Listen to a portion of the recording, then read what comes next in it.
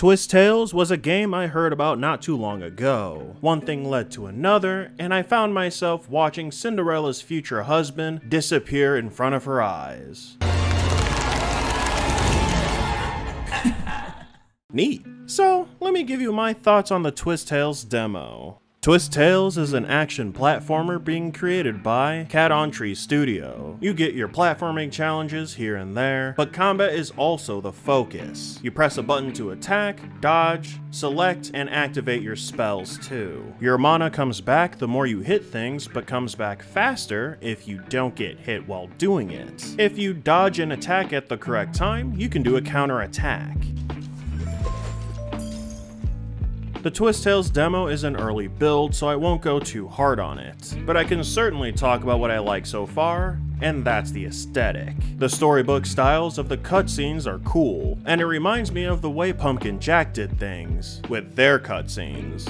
While it's not a new concept to visually show a story in this manner, the developers 100% have their own style with it. Not to mention they transfer the style to 3D quite nicely. Some of the areas might look a little bit too dark, but what's here right now is pretty solid, and I can't wait to see what it would look like polished. On the other hand, we have the gameplay, which is still cooking. The gameplay seems to be split between platforming and combat. So let's talk about the platforming first. For what's here so far, it's good. I believe you have a good idea of what's a decent challenge for the player. Time challenges are a good idea, getting from point A to point B as quickly as possible, along with a well-constructed obstacle course. I will assume you have other ideas on ways to make stuff like this harder, such as making us fight our way through to get to point B. And hey, you'll likely come up with something more creative than I. Then I want to make a suggestion to you. Minimize the cheese. That's some good looking cheese. I know, right? Some gamers are really good at finding shortcuts to skip or make challenges easier. And yes, I'm one of them.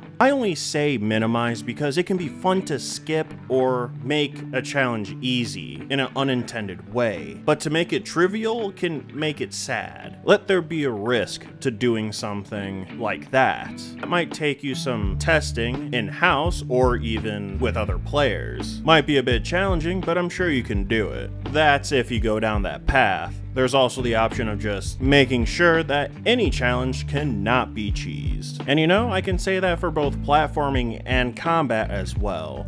Speaking of which, upon doing the counterattack, I had a feeling that it was gonna be on the strong side. And sure enough, on the second playthrough, yeah, it definitely was. During the counterattack, you are invincible, and you'll do a lot of damage. I could only think of two ways to nerf this move, making it do less damage or adding a cooldown to it. Maybe you could go with a lather, but there also might be a more imaginative option to go with. The spells you get in the game are pretty sick. My favorite spells would be the hat trick and the pull.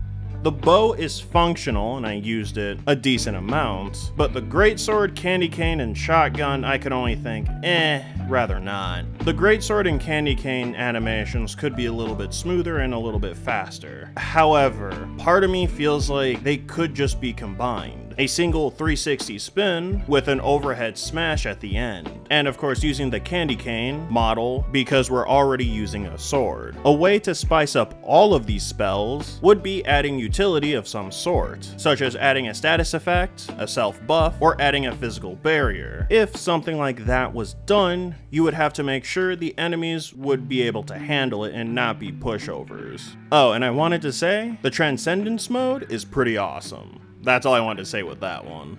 You know, if there was one thing I could add to Twistales myself, it would be counterattack magic. In the same way you can do a counterattack, you can use magic instead. The idea came to me from trying the shotgun and wanting to use it more, as it was the least used spell out of the whole kit for me. But you know, it could be extended to all of the spells. The normal counter can be weaker, giving you more of a reason to use the spells to counter with, and it could be a good way to add utility to those attacks as well. Oh, and then also there were two major bugs that I came across, and one of them made everything else slow except me.